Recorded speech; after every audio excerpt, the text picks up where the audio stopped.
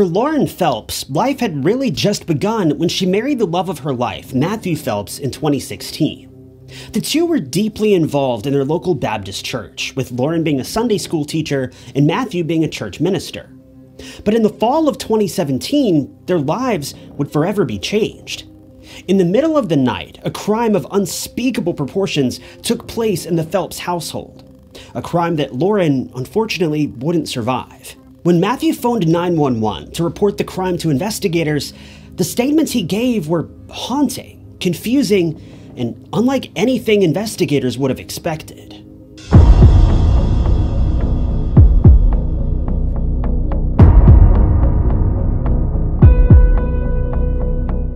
Unfortunately, this is one of those cases where we don't have a lot of backstory.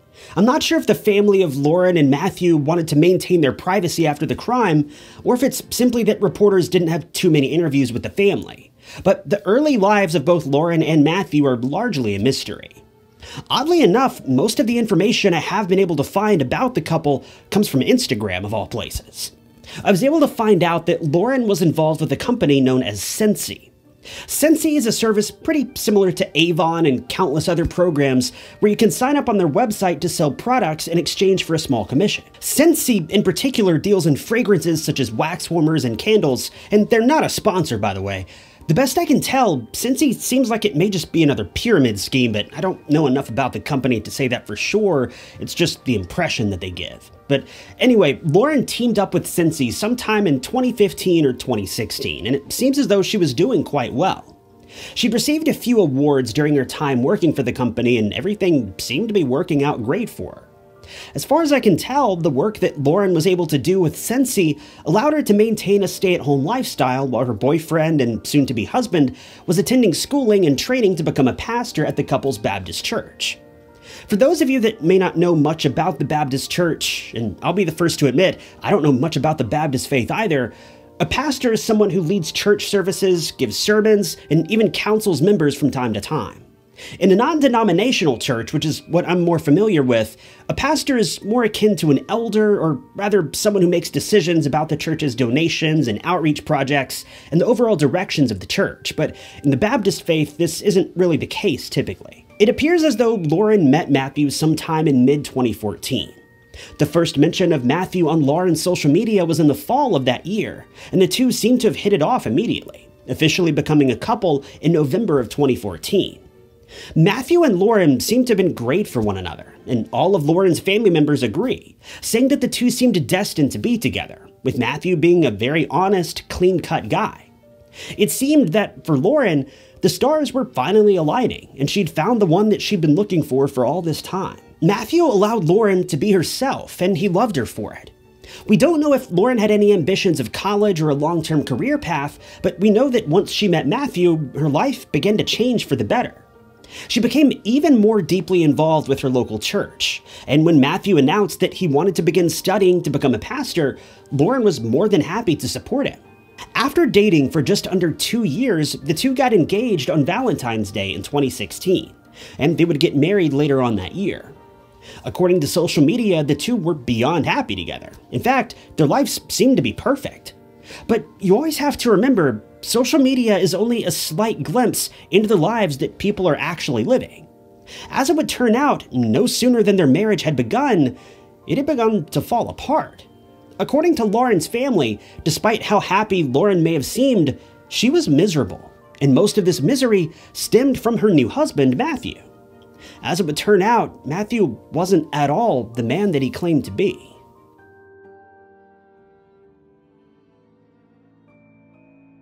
You would never guess it, but Lauren and Matthew were walking on very thin ice from the moment they got married. I'm sure most of us already know that when you marry someone, typically you combine finances. I know there are certain couples out there that don't do this, but more often than not, couples share everything with one another, including their money. This is where things began to cause trouble for the Phelps household, though. See, when they were single, everything was working out great between Matthew and Lauren. After all, they each had control over their own lives, and they were able to share only what they felt comfortable sharing with one another. But now that they were married, they more or less felt obligated to share every little detail with one another. And that's when Lauren began to make a few discoveries about Matthew that she never would have expected. After living together for a few short months, Lauren began to realize that Matthew had a serious problem with money.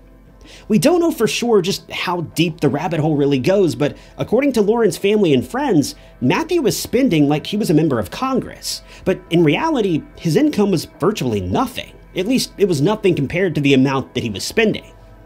It's pretty safe to assume that Matthew was likely in a lot of debt, but I haven't been able to confirm this for certain, so don't take that as fact. But according to Lauren's peers, Matthew was living a lifestyle that simply wasn't sustainable, no matter how you looked at it. This naturally caused serious problems in the couple's relationship, and Lauren was at wit's end no sooner than their marriage had begun. Lauren was known for being a very resourceful, honest, and caring person about how she lived her life. Matthew, on the other hand, was a bit more rambunctious and careless.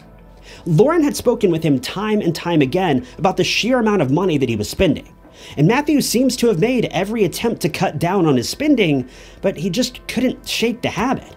After all, for some people, buying things can be an addiction, even a way to hide their pain and discomfort in various aspects of their lives. And this certainly seems to have been true for Matthew. Matthew was unhappy with his life. On the surface, he had everything: a beautiful wife, a fulfilling job, a nice car, everything most people would ever aspire to have. But that just wasn't enough for him. Lauren grew so concerned about Matthew's spending habits that she began limiting access that he had to their bank accounts. But even this didn't seem to work, as he'd always find ways around Lauren's safeguards. This led to one argument after another, and before they knew it, both Lauren and Matthew were at wit's end with one another. Lauren seems to have been set on working out whatever flaws the couple had, but she could only take so much. In mid-2017, Lauren had been speaking with a few of her friends about Matthew, and she began to fear that their relationship wasn't going to work out. No matter what she did, she felt like Matthew wasn't willing to cut back on his spending. And if the couple were ever going to start a family together, big changes would need to be made, but Matthew wasn't willing to make these changes. To top this off, Lauren had begun to suspect that Matthew was being unfaithful, but she couldn't prove anything just yet. At this point, it was more of just a gut feeling than anything else. Lauren did her best to see past Matthew's flaws, but they were becoming too large to ignore, and it was causing their lives to spiral out of control. While Lauren was obsessed with things like her cute outfits, Star Wars, dogs, and children, Matthew's priorities were elsewhere. See, Matthew wasn't the man that he portrayed himself to be. Matthew had a dark side. Contrary to Lauren's more lighthearted interests and hobbies, Matthew seemed to have had an affinity for horror movies and the macabre, particularly the movie American Psycho. If you've never seen the movie, a quick rundown is that the main character, Patrick Bateman, is an investment banker who lives a double life as a serial killer. According to Matthew's friends, he was truly obsessed with the film to a concerning degree. He even dressed up as some of the characters from the film on holidays from time to time. But things got much darker and much more concerning when Matthew was casually talking with one of his friends over drinks one day. This friend says that, seemingly unprovoked, Matthew brought up serial killers. But not only this, he confessed that he often wondered what it would be like to claim someone's life. Now, I'm sure this is a thought that's crossed all of our minds at some point in our lives, but Matthew seemed strangely curious. This wasn't just a passing thought for him. The friend said that he could tell there was a strange energy that encompassed Matthew as he pondered the thought of this. It wasn't too long after this that tragedy struck.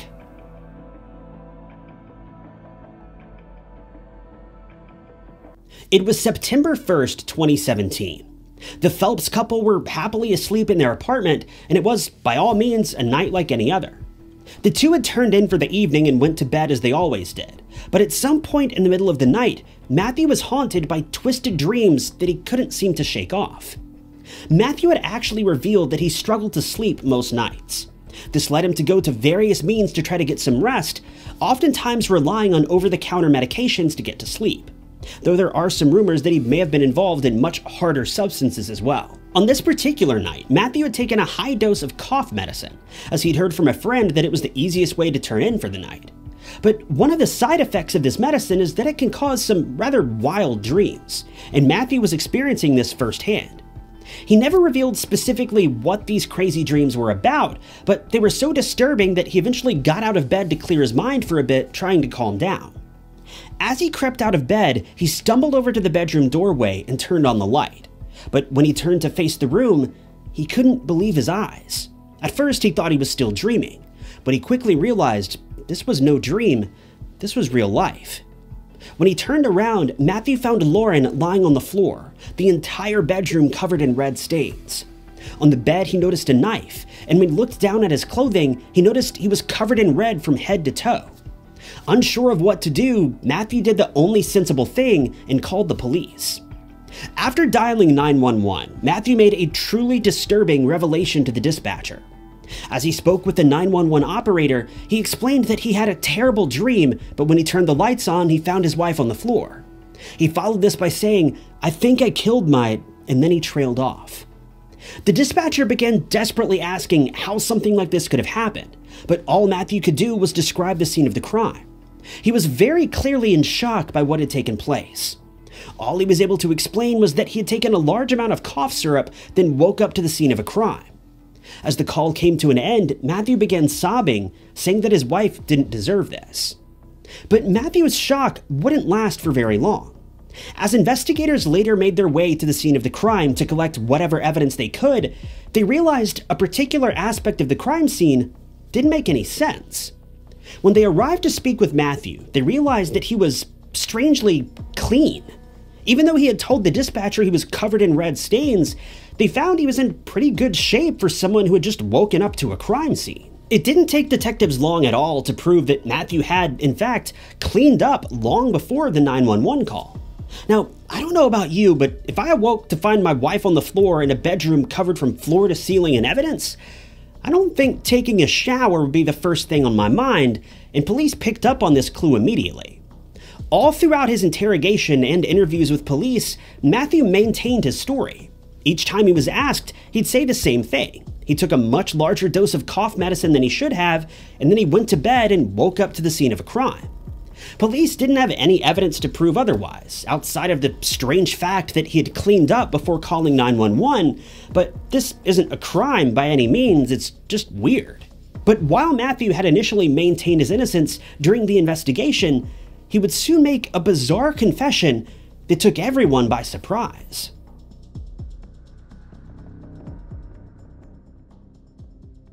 At this point, investigators were unsure of what to believe.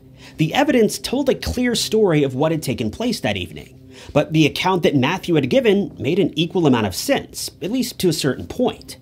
Matthew claimed he was under the influence of cough syrup when the crime occurred, and this appeared to have been true. But the manufacturer of the cough syrup in question explained that in their countless years of research, they found zero evidence that could link the medication to violence. Police were highly suspicious, but they weren't able to prove much of anything, at least not yet. As his trial was underway, Matthew was speaking with the judge who would be overseeing his case. As he spoke with the judge, Matthew's demeanor began to change. Up to this point, Matthew had shown no signs of remorse. In fact, when investigators spoke with him at the scene of the crime, they noted that he showed no significant signs of emotion, claiming he didn't even shed real tears. But as he spoke with the judge, Matthew underwent a major shift and actually admitted to the crime. He told his side of the story, and he opened up about the possibility of being responsible for the crime. Then, just a few brief moments later, he more or less confessed the cough syrup probably had nothing to do with his actions that evening. The judge asked, "Are you admitting guilt?" And Matthew agreed. Some prosecutors believe Matthew only did this as a way to avoid the death penalty, while others believe he really was beginning to show signs of remorse. It's difficult to say one way or the other, if I'm being honest, but this is nowhere near the end of the story, and things would only get worse for Matthew from here. As the case was still undergoing investigation and the trial was underway, detectives managed to track down multiple social media accounts that Matthew owned. He had two Instagram accounts, one titled Marty Radical and another titled Uncanny Maddie. On his Marty Radical page, Matthew almost exclusively posted screenshots and quotes from the film American Psycho. This account has since been set to private, so I can't confirm any of the specific posts that Matthew made, but the profile image from this account is still visible, and it's an image of Christian Bale from the film covered in red spatter, so it's pretty safe to say that the allegations there are most likely true. As for Matthew's other account, well, let's just say that his bio didn't age well.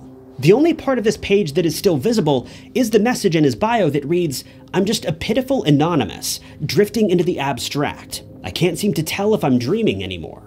Police have made a few bold suggestions, claiming that Matthew was so fascinated with American Psycho and so frustrated with his wife for trying to control their finances and threatening divorce that he snapped. In a fit of rage, they claimed that he enacted one of his favorite scenes from American Psycho, inflicting more than 120 individual wounds on his wife, then taking the time to clean himself up before ever calling the police.